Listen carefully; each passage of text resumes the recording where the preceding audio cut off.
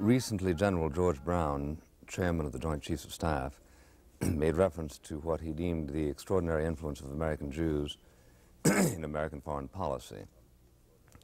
On a few concrete points, General Brown showed himself to be extraordinarily ignorant.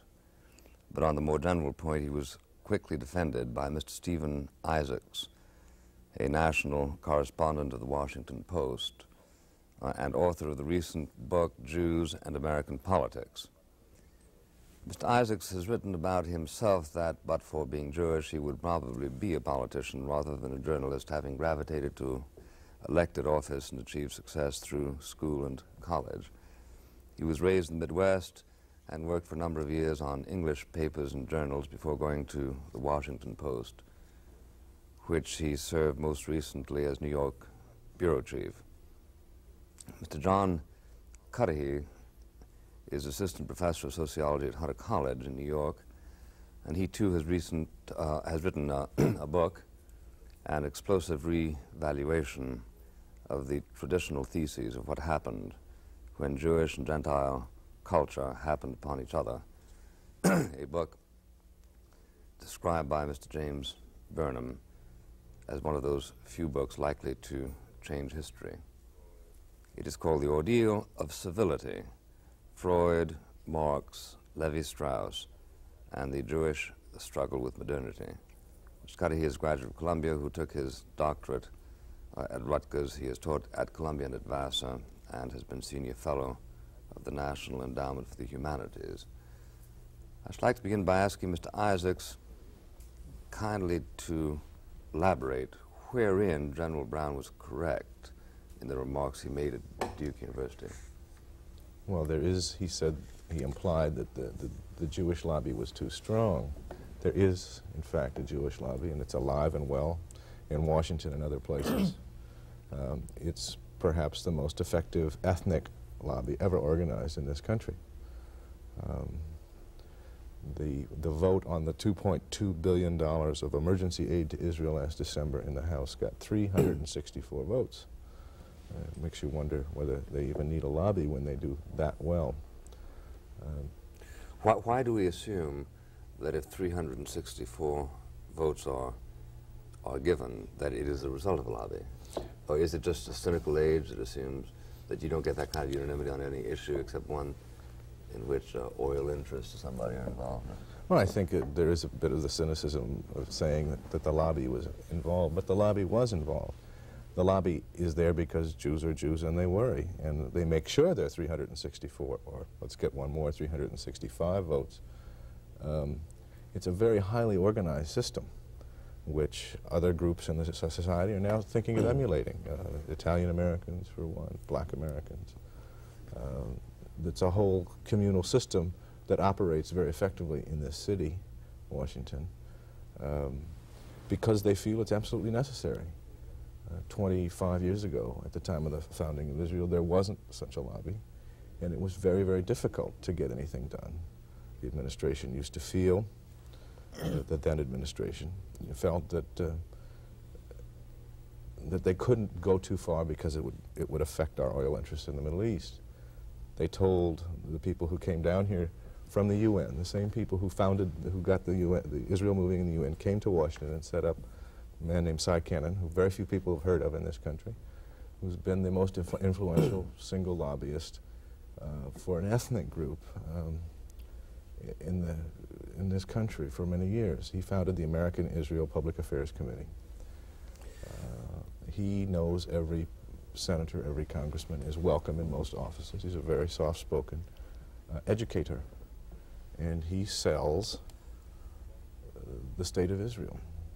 But aren't you suggesting, really, by using the word lobbying, that precisely those inflections of General Brown that many people found alarming are justified, namely that it is an ethnic lobby devoted to the best interests of Israel, whereas to say that really is to capitulate to people who suggest that their interests are out of harmony or out of phase.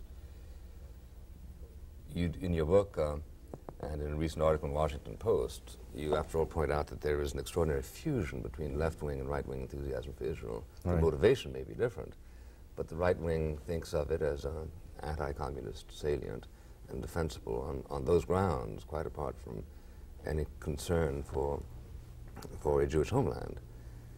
Now, what is it that a lobby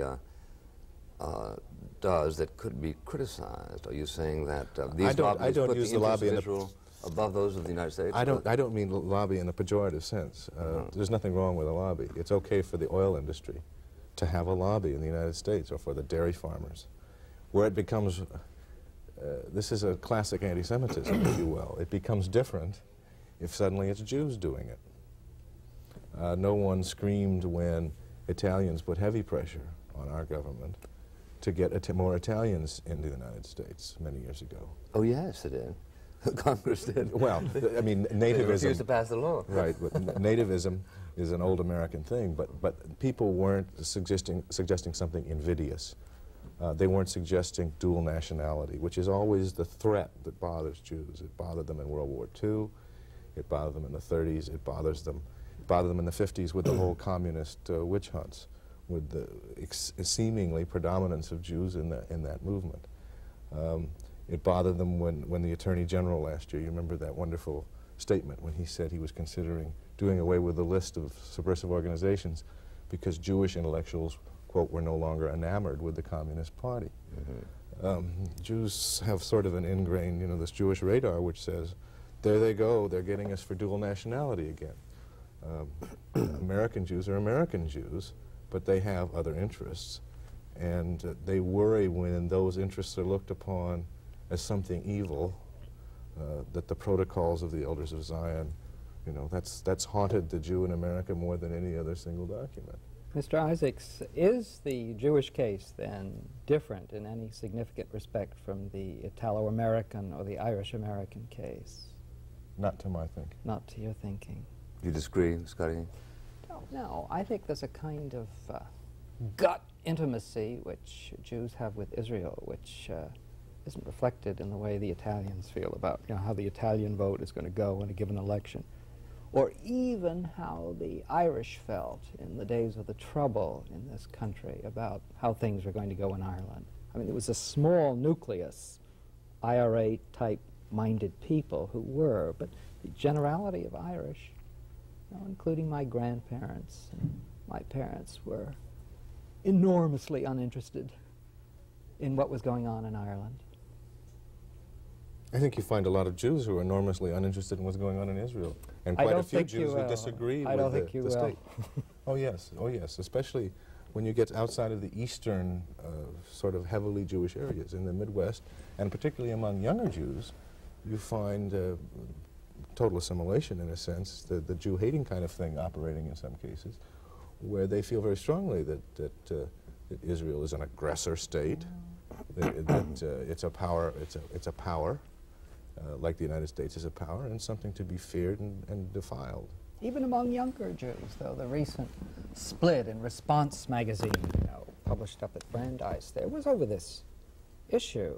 I mean, most of them are quite definitely, I mean, they, as I say, have this gut kind of thing. So even the New Left, in a way, the Jewish New Left, has been split. I won't say right down the middle, because I don't think it's a half-and-half operation. I think they've been split right down the fifth. It's a kind of 4/5, 1/5, and there's a kind of isolated 1/5 that is still what you would call universalist in your book's terms. And the rest of them have consistently reparticularized, you know, in the last 3 or 4 or 5 years. Well, since the '67 war, which changed the American Jewish community enormously. In what sense?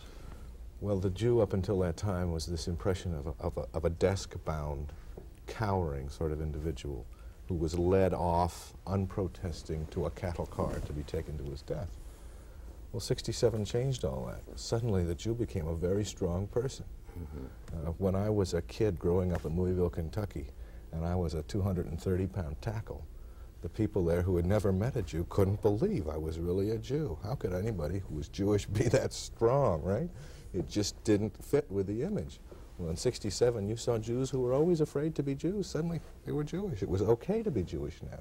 You didn't have to be embarrassed to be Jewish in the sense of those younger Jews who had grown up in America and whose parents had been terrified all during the 30s and 40s, and I mean real terror, afraid that it was just going to sweep this country. You know, anti-Semitism in this country was at its peak in 1844 for people who blamed America's entry in the World War II on the Jews. 1944. 1944, right. You say 1944 before the discovery of the Holocaust? Is that No, what you say, the Holocaust had been discovered before that. It's quite interesting. In some of the literature, you find a lot of debate whether anybody knew what was happening, you know, until 1944-45. And I was walking in Greenwich Village last year and bought some Life magazines, you know, those wonderful stores, and it was all in Life magazine in 1942, 43 at these camps. It was there in those huge photographs. Nobody, you know, this was no surprise.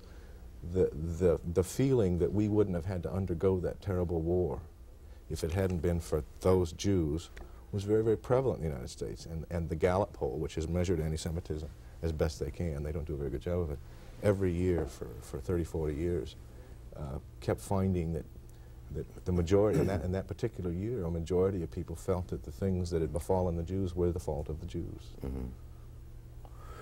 Well, I acknowledge what you say without agreeing with it, because I haven't seen many references, at least not outside the literature, of sort of formal anti-Semitism that make any such statement.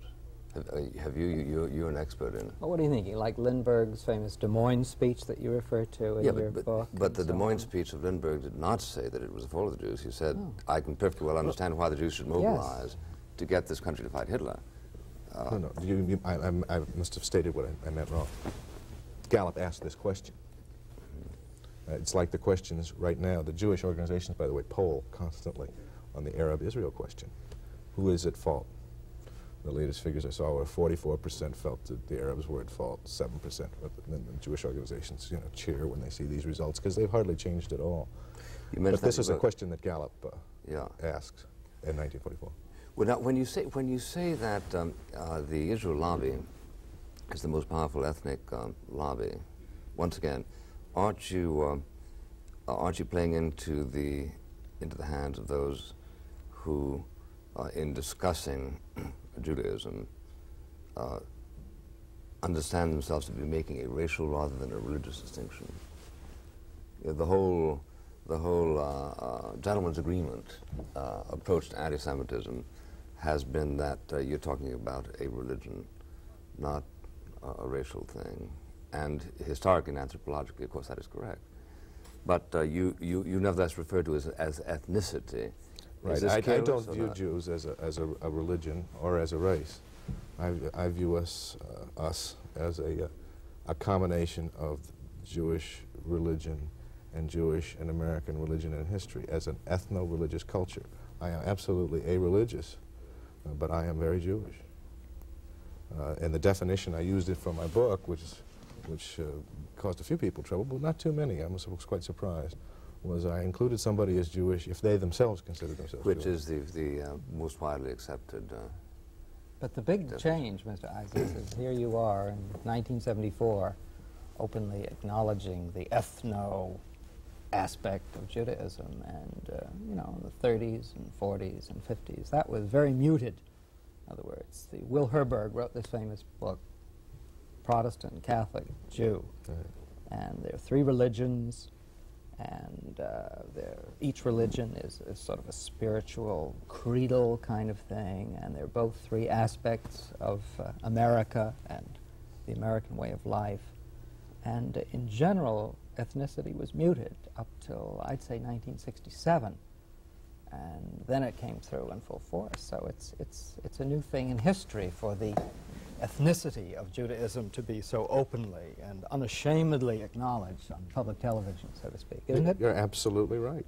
The Black Revolution had an awful lot to do with it, starting in '64. It just so happened that the war in '67 abetted it. But when Stokely Carmichael and some of the other Black activist leaders were saying, you know, let's examine our roots, And a lot of Americans who were Jewish had never done that. They were always embarrassed about the tribalism, the uncivility. And suddenly they started to examine their roots. And all of a sudden they found theirs were pretty terrific. You know, if you want to play a root game, that's the group that can play it. And you now have this fantastic thing, what Marty Lipset at Harvard was telling me about during the last war, the October War. I would call it the Yom Kippur War, except somebody says that that is an example of the Jewish lobby having succeeded. That's an ethnocentric designation in itself for Right. that war. By calling it the Yom Kippur War. Very interesting. Anyway. Which has been But sold. even the other side refers to it as the Yom Kippur War. No, they don't. No. You may be sure. Actually, it was on a Muslim holiday, too, that the war was inaugurated, I did not believe. realize that. Yes. But the point being that at Harvard, which when I went there, you did not act Jewish.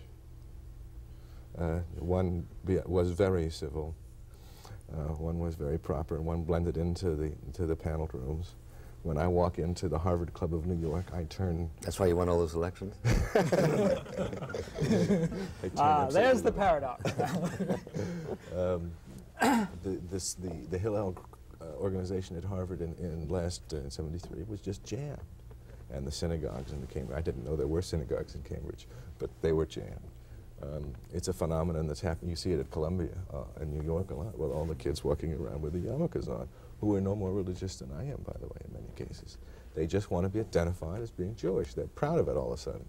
And there's no believer like a converted one. What do you mean, Mr. Cuddihy, when you talk about the ordeal of civility? What are you saying there in your book? It seems to me an appropriate moment to bring it up. Mr. Isaacs having taken the conversation in this direction. Thank you for taking it in this direction. Talk about civility. Civility. It's involved with what people like Robert Merton at Columbia have studied as a kind of role pluralism. People come from Europe and they have these identities, these nested tribal sort of identities. And as they begin assimilating and acculturating and so on, they get divided up against themselves. And when they go into the voting booth, they're more complex. They want to vote as an academic at Columbia, or a house owner in Huntington, or a member of the Democratic Party, or something like that. So they're cross-pressured by the role pluralism of Western industrial democratic culture. And this solid ethnic core begins to suffer, it begins to break up in a way. And this role pluralism is what civilizes people in a way and makes them leave their tribes. And they weep and wail as they're dragged into the 20th century. That's what why is it necessarily a product or an earmark of civilization to have that kind of atomistic experience? Why is it assumed that by a process of acculturation you go from a worse state to a better state? I think it is better. What you do is you think it has to be better in respect of what happened to Jews when they met the urban world and left the ghetto, or do you think simply it is better, period, that anything that's pluralistic is an improvement? Not per se. Let me say this.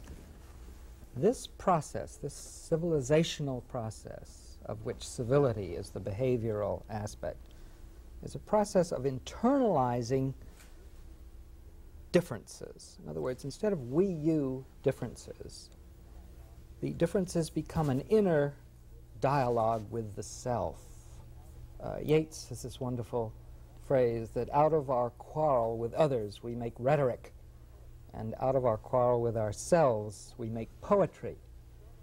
It's the transposition of external conflict into inner conflict. So you leave your fists and your physical being, in a way, for what Valery called interior civilization, and you deepen, you complexify, you develop an interior life, which is one of the things the West is dedicated to multiplying the number of voices that each person carries around in themselves. Well, and every ethnic group has to go through this ordeal.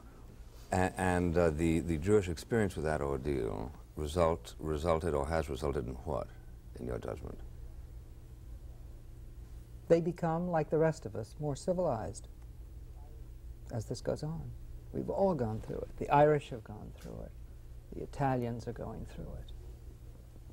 And it's an ordeal. I mean, it's the ordeal you sit through when you were at the UN, in a way, and hearing all this plural world and just all this multiplicity and all this difference, all this hypocrisy, and you have to sit through it, in a way, and live with it and not react physically and strike out.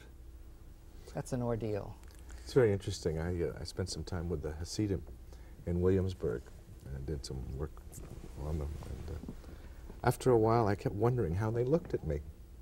So finally, I asked a young rabbi. They looked that way at you. No, they didn't. I asked this young rabbi, you know, what do you feel about me? And these are the uncivilized Jews, as it were, the ones who are a throwback to the shtetl in the Carpathian Mountains. They've hardly changed at all. Some of them still don't speak English. And they said, we feel very sorry for you. You're one of us, but you have been deprived. I had never thought of myself as being deprived before. And they said that there's no way for you to get what we have had since birth, this solidly Jewish shtetl upbringing. And we are very, very sorry for you, but we want to help you as much as we can. But to call my life richer than theirs is a value judgment. Is a value judgment and I acknowledge it openly. I have trouble with. Yes, I'm not a cultural relativist. Well then, don't you have to retreat from your position that it is a civilizing experience, necessarily, to be cosmopolitan, to be. Not if it's totally resisted. No. Well, let's get back to the concrete question whether the Jewish experience in American politics is distinctive, which you say it is, and which I take it you agree. We need to ask ourselves somewhere along the line why the Jewish addiction, if that's the right word. That's a good word. To liberal politics. I learned from your book the actual figures. For instance, reaching back to 1916, we had something very near to parity. 45% of American Jews voted Republican. But then from then on, it was really downhill. In 1920, Eugene Debs got 38% of the Jewish vote. Hoover got 28% in the same election. I mean, in the 1928 election. Smith was the watershed. Smith was the watershed. Well, not Smith Roosevelt. got 72%. Right. People always think that Roosevelt made the incursion. No, It was Smith not. It was did. elsewhere. It was actually Smith, yeah. But then Landon got 15%. Wilkie got 10%. Dewey got 10%. Twice he got 10%. Wallace got 15%. Ike improved with 36%. Did better than Nixon. And then did a little better in 56 with 40%. A little disillusionment with Adlai Stevenson seems to be apparent there. 1960, Nixon went to 18%. 1964, Goldwater, 10%. 1968, Nixon, 17%. And this last time around, Nixon, 35%, doubled between 1968 and 1972. With a lot of non-voters. With a lot of non-voters, Right. yeah. Except Jews still Except Jews voted always far voted. more heavily Right. than anybody. Yeah, A lot of them stayed home in 72. They just couldn't, you know, like the contributors who sat on their wallets, a lot of Jewish voters who normally would have voted didn't, and it hurt them. Yeah. It was an internalized pain, I must say. But he now is a graph which is clearly not dominated by Israel, and I think it's significant to point out that no effort to make Israel the source of an anti-Semitic movement in America, so far as I can see, has met with any success. Now that may be because of that odd conjunction of pressures that you speak of. Americans who like the idea of an anti-communist salient to that end of the Mediterranean, fusing with Jews who want to protect Israel but are otherwise indifferent to America's defense posture, so that there is a common front, 70%, as you say. And fusing with the number of Americans with an ancestral feeling about the Holy Land, too, which is very important in the pro-Israel. Well, I don't know that there was a lot of resentment against the Arabs when they controlled most of the Holy Land, which is up until 1967. But it wasn't polarized then. It wasn't really known as a Holy Land issue in those days. Well, perhaps we should introduce that also as an element. Still, these figures would appear to make plain that the American Jew in politics, using the exact title of your book, has tended to identify with the Democratic Party, with the left party. That's correct. And the Republican Party, by the way, before they switched, was the left party. Yes. Yeah. Sure. Now that there are several explanations for that. Mr. Bookbinder, for instance, takes the position that the Jews have been driven primarily by fear, having suffered so much, and that they have viewed the left party as the party which most significantly protects them from whatever is the inchoate threat of the period. Obviously, Nazism in the 30s, early 30s, and nowadays, presumably, a return to anti-Semitism. You make the point somewhere in your book that anti-Semitism is considered to be almost a necessary property of the right wing.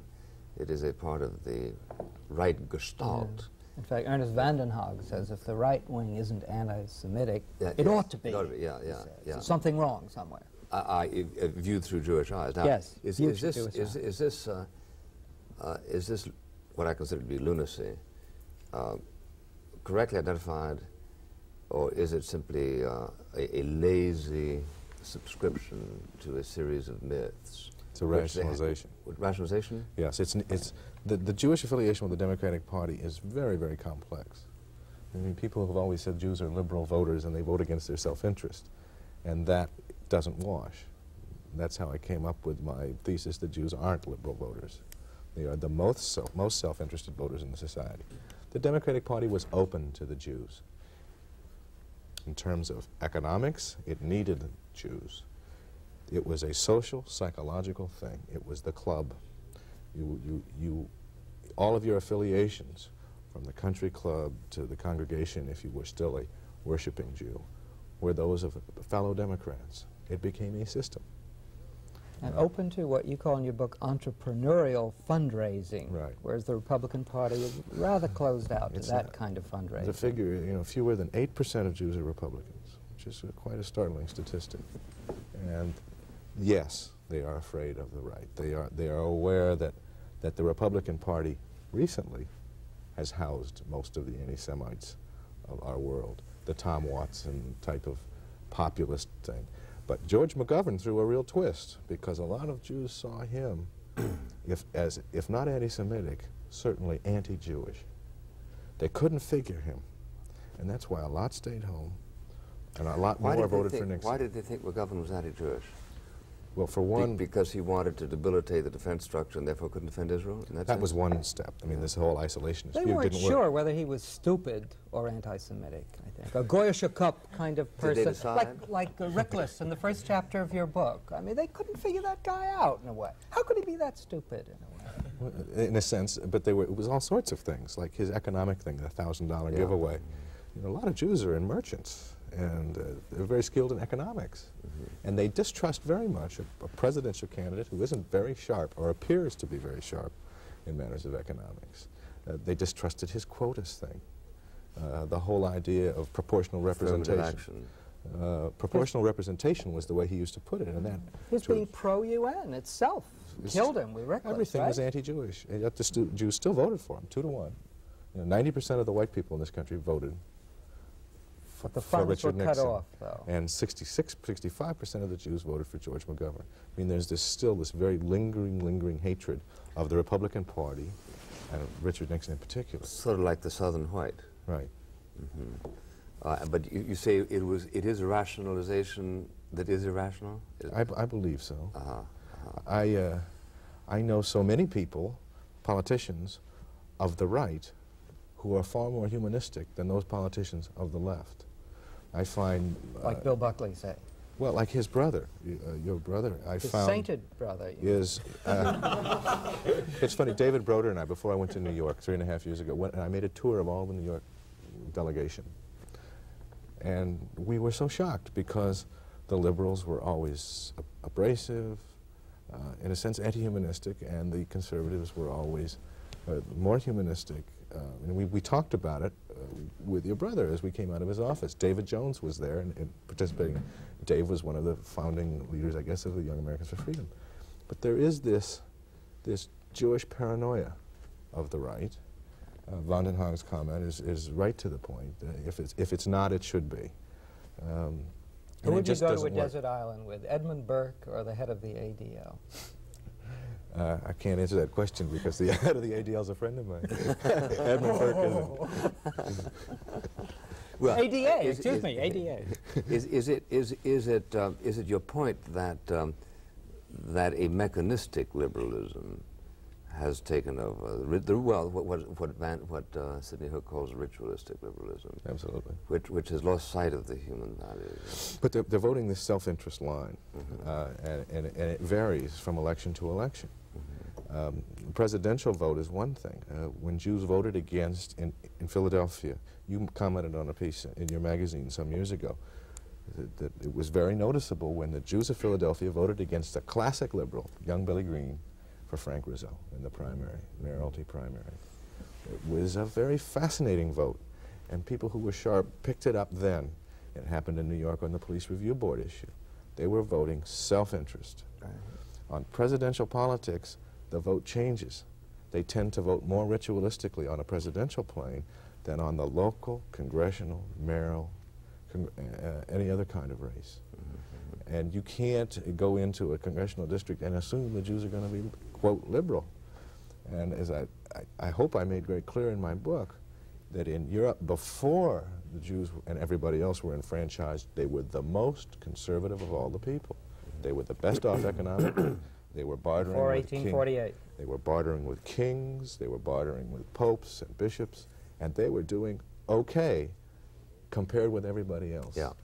And they were not liberal, and the San-Simeonism was, as his book is coming into the edge of that, which is anti-Semitic to its core. Yeah. Can I bring up a quarrel with your book at this point? Please. In the end, you have a chapter on Jews and blacks, and you say the move to the right in the late 60s and 70s by the Jewish community, so that really isn't so un-Jewish as it seems, because Judaism is a very conservative religion. You remember that passage? Right. Fine, I agree with you, I think it is. And then you mention this 1848 thing. But in the early part of the book, you speak about their involvement in law and progressive law, and you say the Jewish attitude to law is an instrument of human improvement.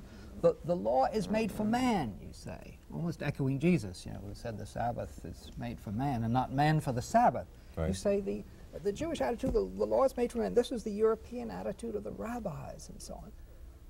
That is just bad history. I mean, the Jewish halakha was the most rigid kind of legal system in history, in a way. So I totally disagree. the Jewish entry into law and the flowering in Brandeis and Cardoso and so on, which is a wonderful thing, has roots, very complicated, but they're not in this use of human law as a progressive instrument of human betterment and so on. That is just crazy. You read the Jewish history differently than I do. I sure do. The rabbis who wielded the Talmudic law were absolutely adaptable. They went around a few corners, but the attitude to the law, you say, was not an end in itself. It was. The law was given by Moses. They had a holy awe of the law, a reverential attitude to the law, and not this instrumental, pragmatic view of... But as a changing law, that's how you lived by that law. It had to change. The whole basis of Judaism is that it's a changing law. Historically and de facto, it did change and it did adapt. But you're talking of norms It's as though this was the normative view, the normative Jewish view of law, was this wonderfully humanitarian, adaptable sort of thing. And that's why you had this great flowering of Jews into law and lawyers and members of the Supreme Court and so on. At the beginning of your book, this is where Judaism is progressive, you might say, whereas at the end of the book, as they become conservative in the 60s and so on, you say, well, Judaism is really very conservative. There is a dichotomy, as in all things Jewish. However, the point that the reason why Jews are 20% of the lawyers in the United States, by the way, are Jews, which I find just a fascinating statistic. 3% of the population. That these are the Talmudic scholars of old. And like the Talmudic scholars of old, they are always reinterpreting so that this individual's life can be made better. That's what I call a theologization of history. No, but it's not inconsistent really with your analysis, because I think it's significant that you say reinterpreting, which suggests the law's constancy and the adaptation of it to the current challenge, rather than the positive law, which simply alters it as it becomes necessary. And I think it probably is true, if Mr. Cuddihy is correct, that a traditional Jewish reverence for the law would find an expression in a preference for a Supreme Court decision that altered the traditional meaning of a particular phrase in the Constitution over against, let's say, a constitutional amendment, wouldn't it? Absolutely. So that the lengths to which the First Amendment have been driven now, that you can't recite in a school even a prayer that has been approved by rabbis, priests, and Protestants, which by and large is popular with the Jewish secular community, is one which I think they would rather have seen approached as an elaboration of the First Amendment than as an amendment to it, wouldn't they? Yes. You don't tinker with the basic document. Yeah, that's right. That's right, which is Jack Cuddihy's point. Mr. Cuddihy, tell us briefly before we go to the panel why you think that in a discussion of, in an attempt to understand the Jew in American politics, it becomes relevant to pause over Freud and Marx. It's a big question. Give me a second. Obviously, it would be a truncation, but... I'm not sure it is relevant. You're not sure it is relevant? Yes, I can't find an immediate link, in a way, to the Jew in American politics. I mean, in a sense, the Jewish American affiliation with liberal left causes, I guess, could be connected with what I say in my book about Marx.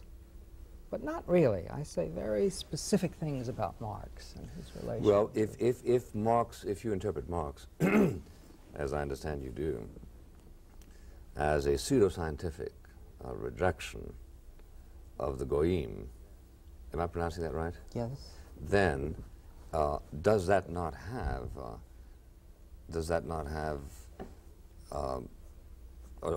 illuminate, in some sense, some of the contemporary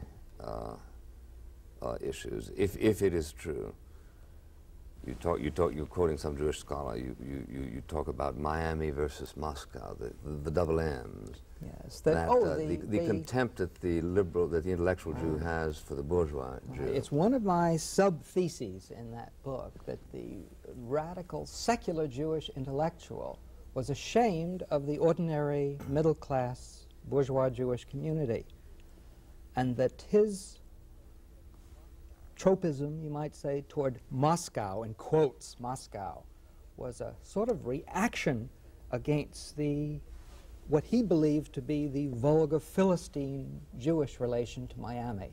So in one part of my book I say that the Jewish Philistines' trip to Miami created the Jewish intellectual trip to Moscow, which was a world elsewhere. And you see an analog of that in the two Hoffmans in the trial. Judge Hoffman, who was a defender of the establishment, versus Abbie Hoffman, who was revolutionary. That's right. And each was ashamed of the other. Julius Hoffman was ashamed of Abbe for misbehaving. Abbe was ashamed of Julius for behaving, or for trying to behave.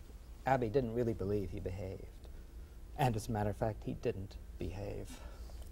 And how would you discuss the pseudo, what you would say, pseudo psychological genesis or ideological authority of Freudianism as an aspect of the same problem? I look on the Freudian 50-minute hour as a construction, in a way, by a late 19th century Viennese Jew of a situation in which Jews can relapse into Yiddishkeit. What does that mean? It means they can cease behaving and live a little in the permissive situation of the psychoanalytic hour, where free association dominates. They can say anything they want. They can get the ordeal of the civility of the West off their backs for 50 minutes and relax into the withness, the life is with people of the East European Jewish shtetl. That's a mouthful. Well, yeah, but it's not incomprehensible. Do you want to comment on that, Mr. Isaacs? No, I quite agree with his whole point on You Freud. agree? I think it's fascinating. Will you help me sell my book? That'd be great. May I request of the panelists that you be kind enough to alternate your questions to our two guests? We'll begin with Mr. Taylor Branch of Harper's Magazine. Mr. Branch. Fine. I'd like to ask Mr. Isaac about, Steve, about the Jewish lobby in Congress and an influence on congressional elections and what the source of that is.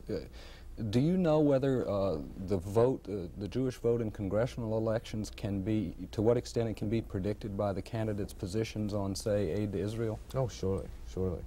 I mean, but will it flip-flop and supersede things like party affiliations and stuff like that, so that all over the country you'll find a certain Republican who happens to be on the stump more will get 90% of the vote or something? My point is that Jews vote negatively. That's the basic thrust of Jewish voting in my concept. Well, how did Fulbright, how come he managed to be reelected so often There are very few with an Jews in anti-Israel Arkansas. position? I mean, there are very few Jews in Arkansas. It's There's quite, not enough. it may help him quite a bit in Arkansas to be anti-Jewish. In fact, it did. Anti-Israel. Can you give an Excuse me for example of a Republican Let me tell you who about made it in a predominantly Jewish Yeah, district? let me tell you about an interesting flip which happened in Pennsylvania this time.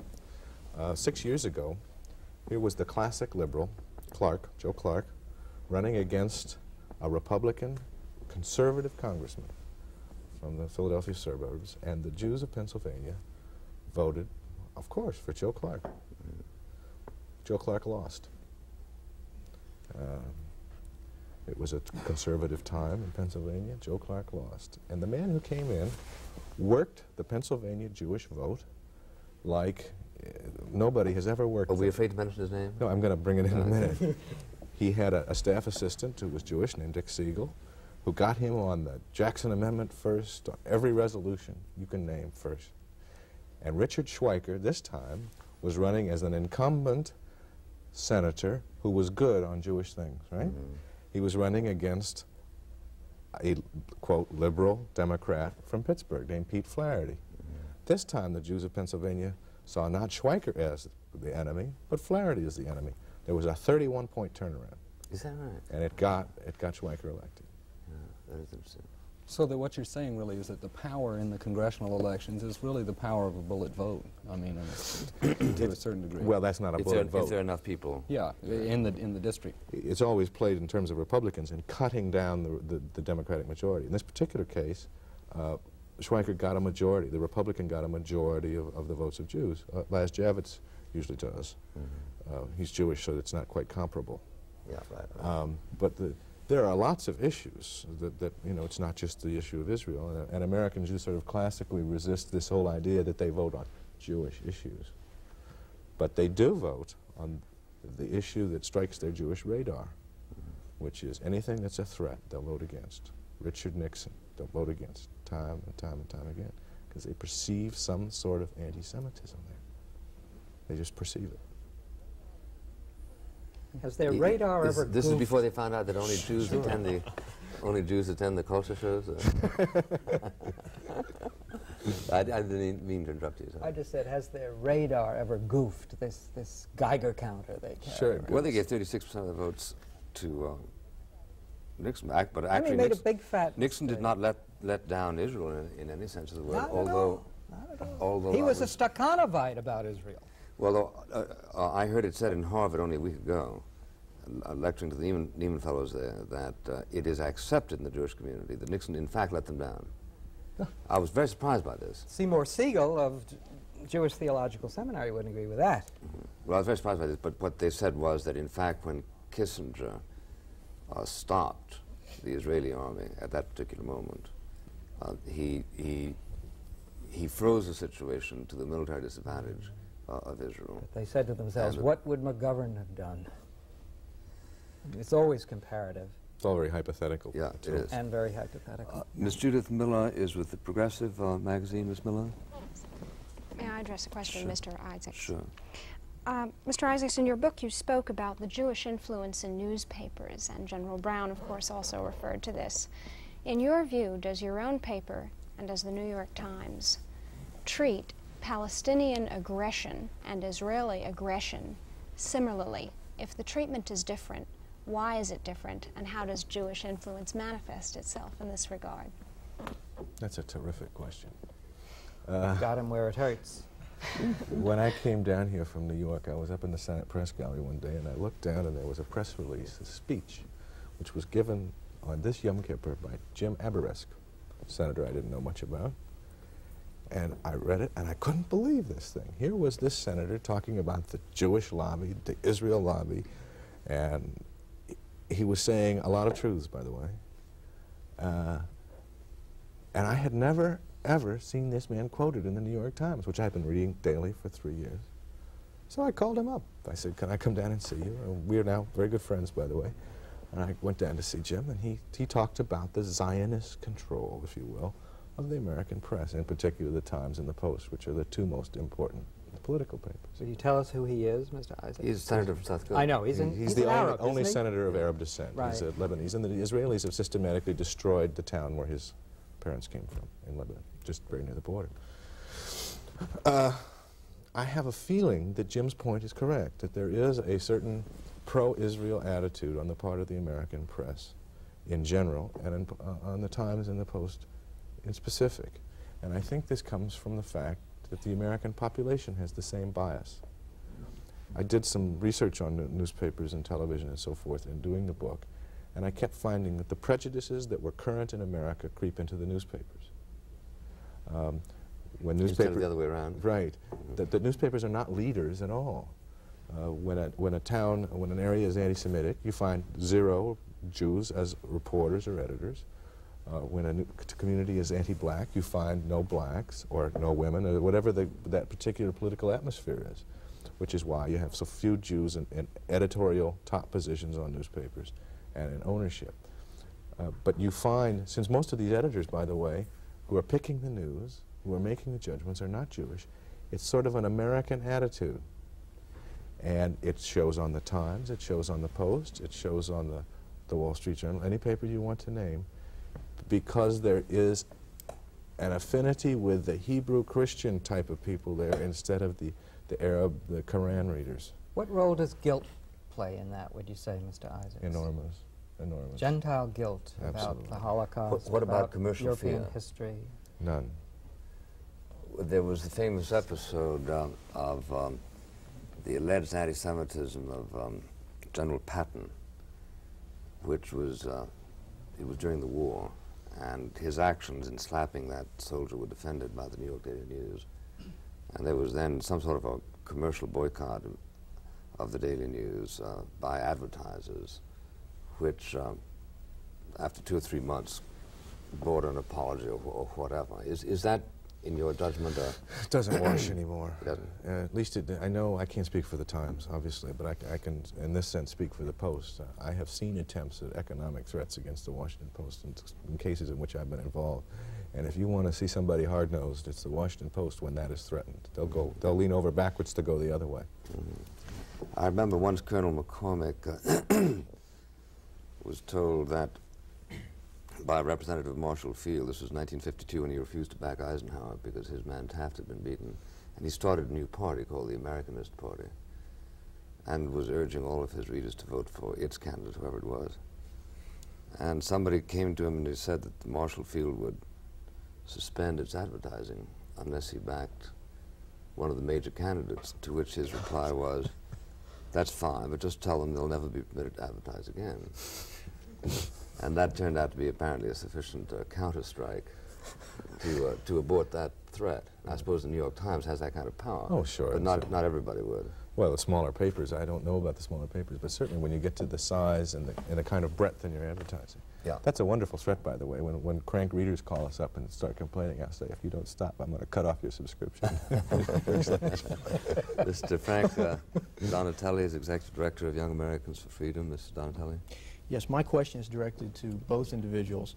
And you touched on this earlier, but perhaps you could comment more fully on the future, on as far as how, in your view, the Jewish people will vote in presidential elections first, and secondly, in local elections. It seems that we have contrary currents flowing here, arguing in favor of democratic liberalism. Of course, you have a strong tradition that you discussed. On the other hand, we also discussed things such as quotas, which the Jewish people are very much opposed to. We see the basic social conservatism of the Jewish people that Mr. Isaac spoke of. But then you throw in the example of Mr. Schweiker, a liberal Republican, who received a majority of Jewish votes. So there are many possibilities. In your judgment, which way do you think the Jewish vote will go in the future? I don't think you can predict that. How about an educated guess? You just can't do that because it depends very much upon who the individuals are and what the issues change very quickly. I once asked John Lindsay what his plans were for the following year, and he said, "You must understand that in Mature? Pardon me.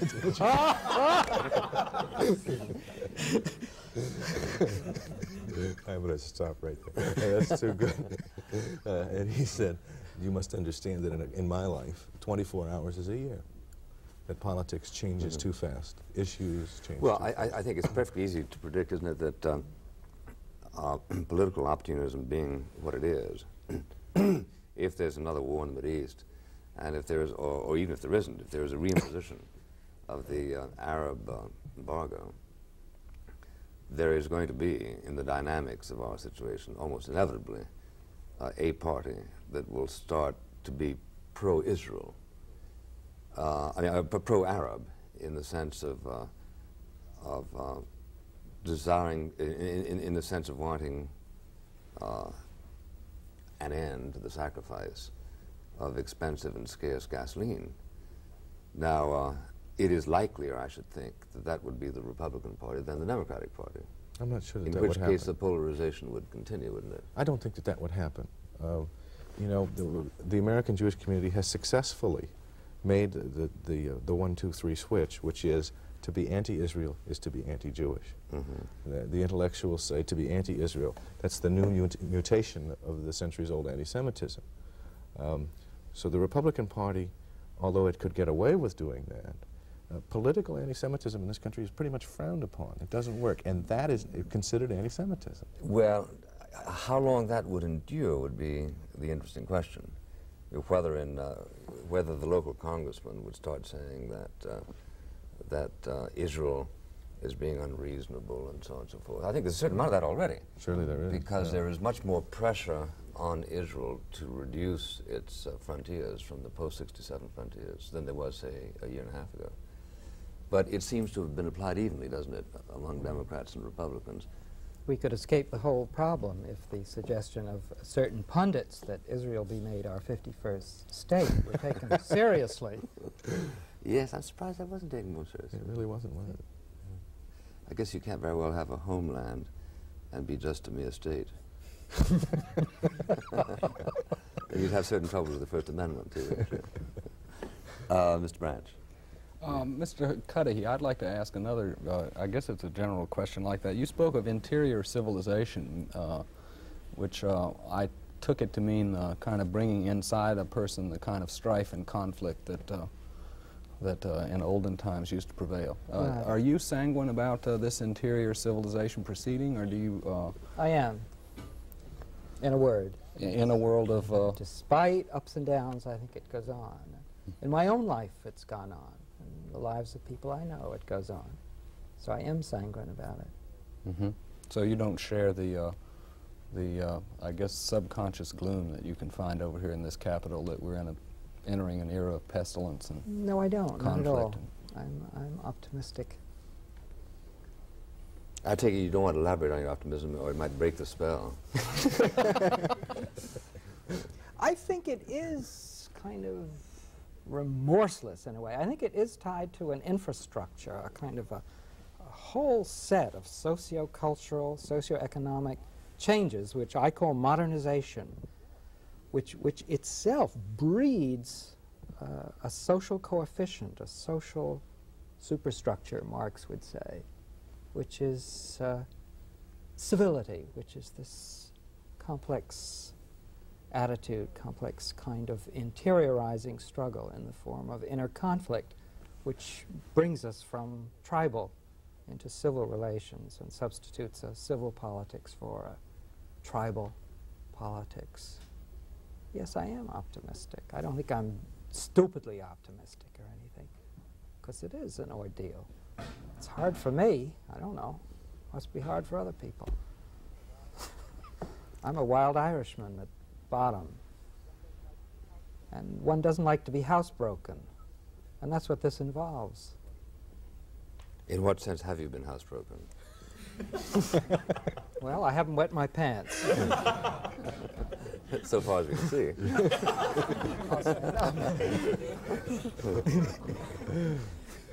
That's an example now.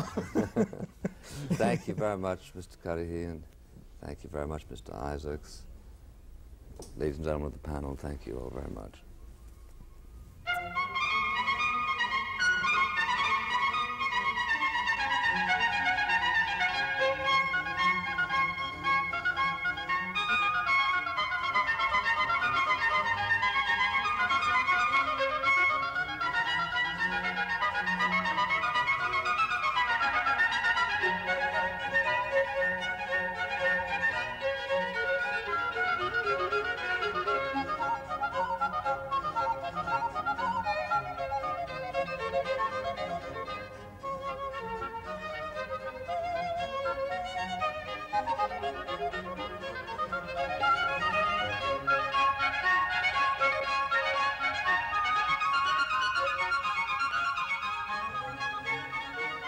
For a printed, bound transcript of this program, send $1 to Firing Line, Post Office Box 5966, Columbia, South Carolina 29250. That's $1 to Firing Line, Post Office Box 5966, Columbia, South Carolina 29250. Production funding provided by public television stations, the Ford Foundation, and the Corporation for Public Broadcasting.